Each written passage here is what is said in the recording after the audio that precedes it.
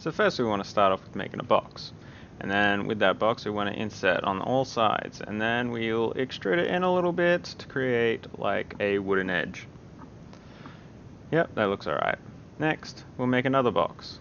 We'll scale it down.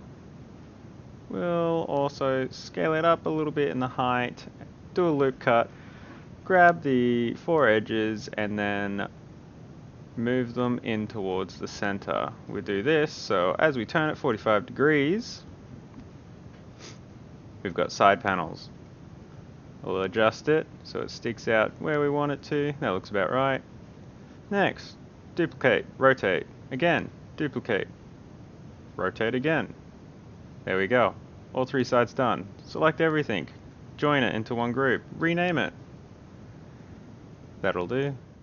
So I've done it this way, so you can go into edit mode and you can adjust any of the objects because none of them are actually booleaned together, they're all just joined as separate objects. So you can adjust however you like.